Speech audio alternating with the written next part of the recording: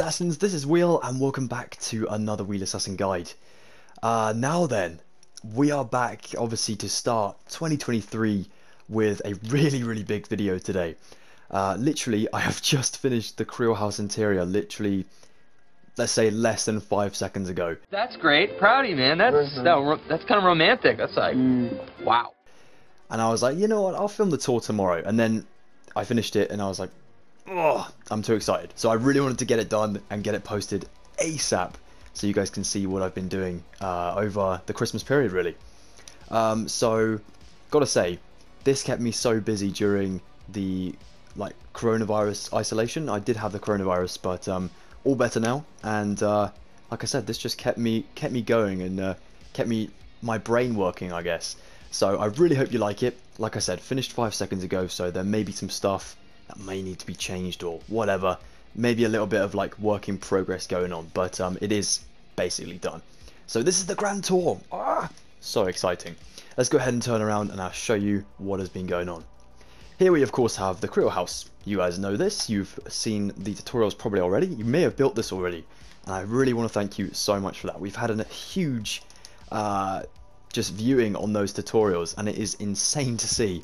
The first episode at the time of this video coming out, it's at something like 18,000 views, which is mind-blowing. That is probably the most I've ever had on a tutorial, and especially a tutorial that's almost like an hour long. That's just insane.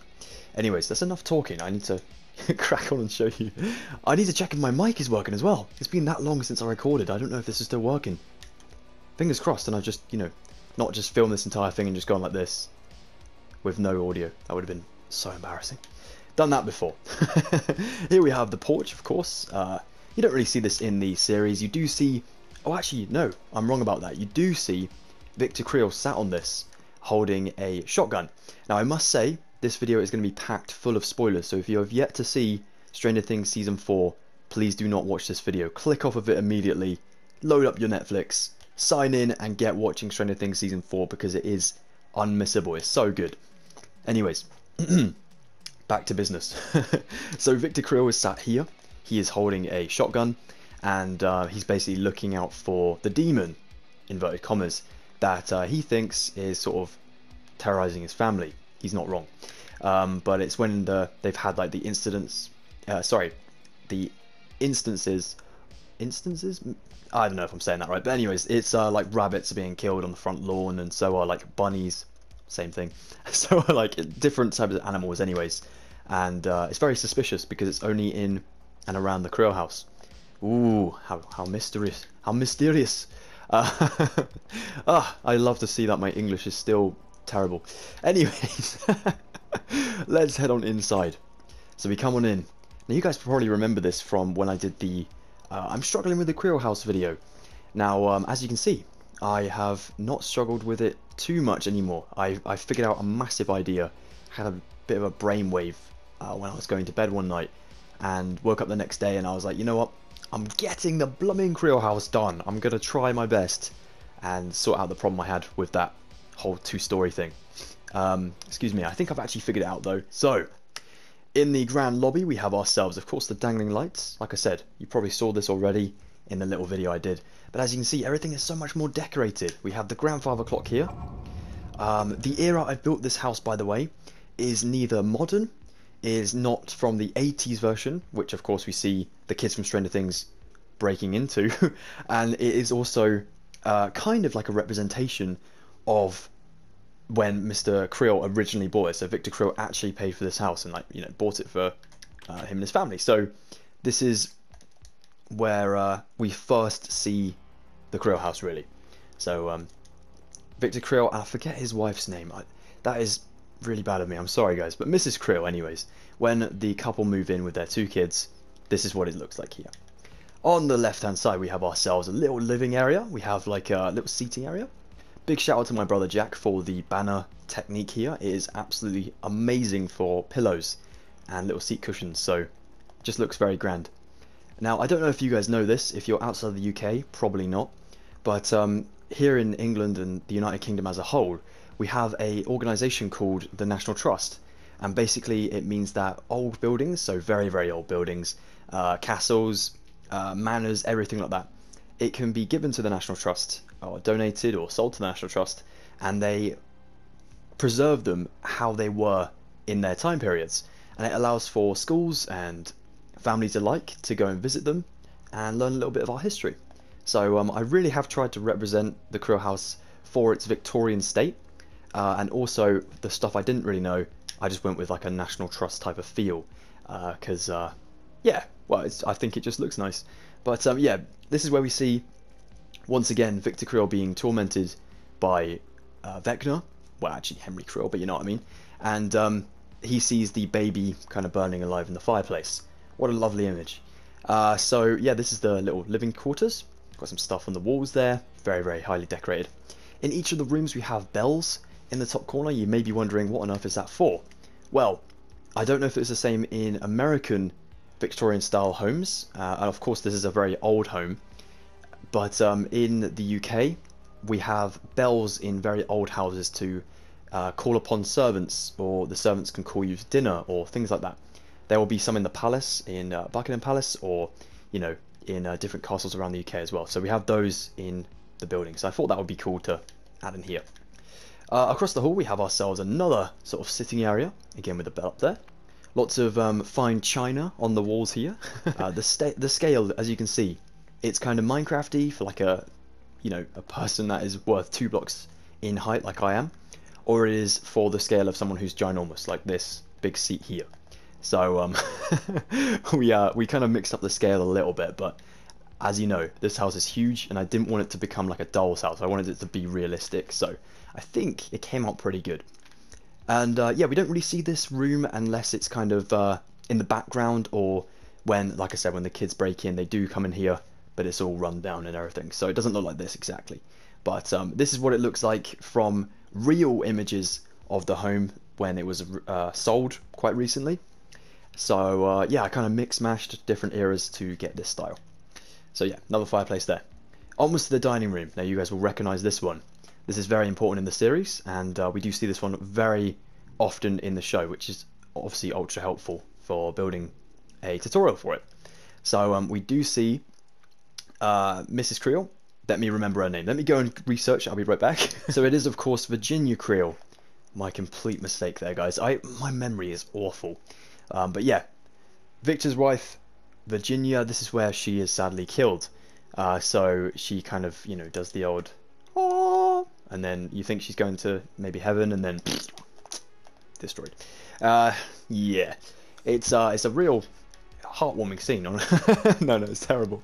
And in here, the reason I knew that this whole room existed here, and the dining room was in this room rather than somewhere else in the house, because I didn't have a map, I had to look at window placements, and I could see in the background of her tragic death, you can see this turret window. Super helpful to know that this was on the left side of the house, and, you know, second room from the front of the building. So very, very cool. So yeah, this is the dining room. It's got some nice decor. We have a fireplace, of course, in here as well, with a big mirror. We also have this very grand unit and cabinet, which this is in the actual Creel House as well. This is not a prop. This is actually in the real one. So to the lucky new owners, they actually have this beautiful cabinet in there as well now. Now I just realised when doing a little bit more research, this is not actually a mirror. So let's quickly change this on camera. Oh, that looks hideous. Right, let's pick block that one. Perfect. No, I think it's like a little space for a vase to be, with some flowers in there, and of course. But yeah, I think in the show there's like a little reflection. I just thought it was a mirror, so my bad. Anyways, onwards back to the hallway. So a little bit of detail in the hallway, not much going on. We've got this big sort of chiming clock up here on the wall. Another candelabra, big chair there, very, very big back door. Now I will say that I do need to tidy up the back of the house. As I say, I got really, really ultra excited to give you guys the grand tour that I've not actually finished up exterior details so far. So it's going to look like this, you know, during this video, but when it comes to building the back of the building, it should look a little bit nicer. As I was just saying before, guys, about remodeling the back of the house, I have just gone ahead and finished it actually. I thought, you know, whilst we're here, we may as well get it done too. So here we are at the back of the house. It now just looks a lot more tidy, and kind of how you could imagine the real Creel House to be. Sadly, I don't have any real images of the back of the Creel House in order to build it correctly. Obviously for security reasons and privacy reasons, that would be pretty bad to get it like super accurate. But we do have, you know, just a little bit of fictional stuff going on back here, so we don't actually know if this is true or not. But you can always add in a few extra windows in the back of the house if you wish. And yeah, I just think this little sort of porch area, this decking area, just is a nice touch with the hedges and sort of flowery benches just here and whatnots. We also do have them all the way around the house, apart from the front of the building, of course, because we need to keep this sort of iconic to the show and realistic. So yeah, there we are. Now the rooms, I didn't know what was in here. So for example, this room here, you can imagine this may be a pantry or something along those lines, maybe even a bathroom downstairs. But as I didn't know what was here, and I didn't really want to sort of teach you guys something that was unnecessary to teach, because you can see the style of the house, so I'm sure you could probably fill in this room as something to your liking, then I didn't want to go and teach you something, you know, that would just be a little bit boring. So the ones I've didn't know what were in, what had stuff in even, I've just kind of done the floor, a little bit of light in the ceiling, maybe some curtains, and that's it. Same over here. So sadly, Assassins, once again my recording did cut out. I tell you what, the first thing I am saving up to buy this year is definitely going to be a capture card. But here I was going to say we have another one of these little rooms that I didn't really know what to fill with. And then we go on to the kitchen, where we have a really magnificent and long dining table. These anvils, by the way, in the item frames represent telephones, like the old sort of dial ones where you sort of spin the dial around and it, you know, you can call up people, obviously. We have ourselves a big sort of, you can imagine that's like a little pantry sort of thing. Some frying pans on the wall. Nice clock. Very big cabinet again. This is again from the real house, so I didn't find any pictures from the show because we never see the kitchen in the show. We never see some of these rooms in the show at all, actually. But of course they do exist. It is a 7-bedroom, 7-bathroom house, so there are a lot of rooms I have missed. But you guys can always fill them in, like I said, if you want to. So yeah, we have the kitchen here. Very nice, very grand. Lovely big stove at the back there. And another empty room just here. Again, not really done much with this one. Let's go on outside quickly, whilst we're on the first floor. Obviously, just ignore the back garden being a bit messy at the moment. So we come in here. Shouldn't be a vine there. Come on, vines. Come on. We're filming a tutorial. A video, even. This is the greenhouse. So I just made a little greenhouse out here. I felt I was using a lot of wood on the inside of the building, because, of course, that was the style back in the sort of Victorian period that this house is based from, and I felt like we needed a little bit more greenery, but I didn't want to include it in the house because the house is supposed to be eerie. So here we have a nice greenhouse, some sea grass or kelp. I think it's called seagrass in Minecraft, but anyways, that's growing just there. And we also have some vines and stuff hanging from the roof, and there is kelp as well, isn't there? I remember. But yeah, that looks pretty cool, very green. Back outside, let's go back around to the front side, and let's climb the staircase. So very big porch. I wanted to still keep the lights under the windows, so I've tried to do that so it still looks super ominous and super just eerie all the way here. Now you can't notice it from this angle, which I love, apart from, you know, this window being covered up. But you can't really notice the interior, and when you do, it looks really cool. But one thing I was going to say is you can't notice I've changed the roof. Ta-da! I've actually changed the turret up there a little bit, just so it goes backwards a little bit further. Now I'm not sure if that is, you know, realistic to the original. I don't think it is, because I looked on Google Earth when I was building this one and built it towards, you know, Google Earth's imaging. But you know, this is for Minecraft, so it's all good. Up the staircase, top of the stairs, a little gap over there. Wonder what that could be. Shall I show you straight away? Oh no, we should say that until last. We should say that until last. Come on, gotta keep myself at bay here. Right, we got another big window, and these fence gates are going to come up a lot in the tutorial. Same with trapdoors. They are ultra helpful in making the design. So here, just a little cupboard, and then we have ourselves Alice Creel's room.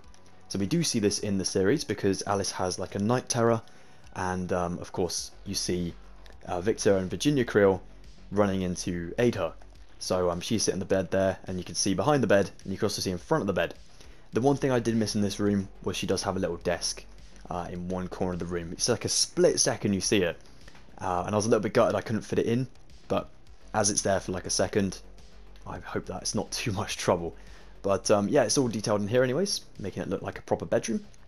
There is a bathroom that goes in here, but we don't need to build it because it's not in the series. But again, if you want to build this, feel free. Master bedroom, again, not seen in the series sadly, but this is here with the turret windows. The room usually with the most windows in an old house is the one that the master bedroom is where it's located. Usually it has bathrooms on both sides as well, just so you know, for for maybe like the two people that stay in the room, they have a bathroom each, which is pretty greedy, isn't it? But that's how it used to work. We have another bedroom here, just next door instead of a bathroom.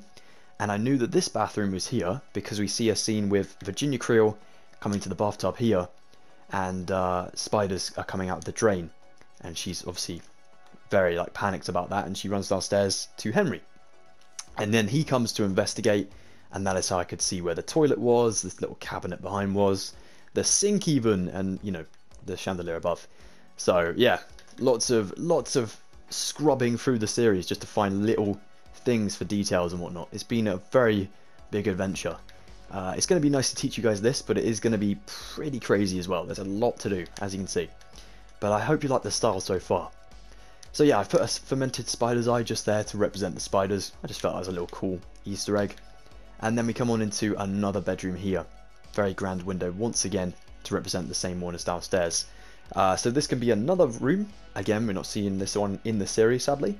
But this can be maybe split into a couple rooms, or you can keep this as one big sort of gathering room, or like playroom even, or something like that.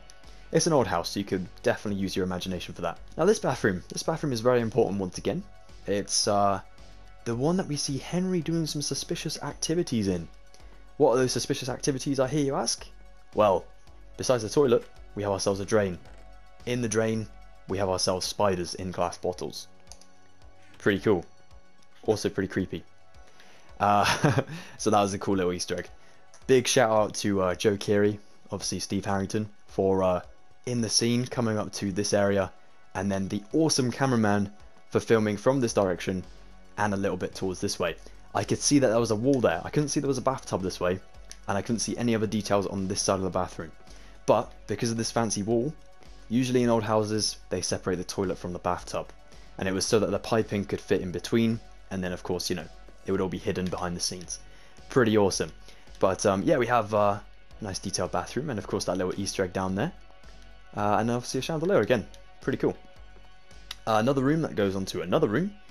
Whew, so many rooms. And then from this room we do see a scene, one scene again, about 5 seconds long, of Dustin coming into this area, and the camera is filming from this perspective here.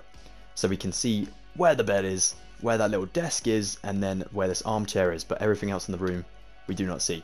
But those are the major things anyways, and as this is a small room, it was pretty easy to just build the rest. So pretty good stuff. But yeah, we have another bathroom onwards from that one. Now my favourite part of the entire thing, the thing I've been desperately wanting to show you guys, but I can't keep my mouth shut. So I really just, I've been trying to hold it for so long. Sounds like I should go to the bathroom, but right, okay. So of course the attic, very major scene in the Creel House. Coming on to the attic, we have ourselves the ritual that Henry of course does to summon Vecna, and then we have the man himself at the back. And it's very corrupted, this area, and it doesn't show from the outside of the building, which is beautiful, so you can keep the whole aesthetic going, and it's only you that are going to know Vecna is chilling in the loft, you know, maybe playing some NES or something. But over here in one of the scenes with Victor, who goes to investigate because he, you know, is suspicious of demonic activities and things, he does come up to the attic and he does look this way. Now I can't remember exactly what he's looking at, but there is a wheelchair here, and there's also a broken window, which you have both of these things represented just here. So we had another recording blip as you saw there, but here is an artificial window I literally had to build to kind of light up this attic space. But yeah, the entire thing is detailed in here, cobwebs everywhere of course, and yeah, Vecna chilling at the back. He's a lot smaller than the big one I did, but hey, it's not the size that counts. Right, anyways, let's head on downstairs again. and that kind of concludes the tour, to be honest.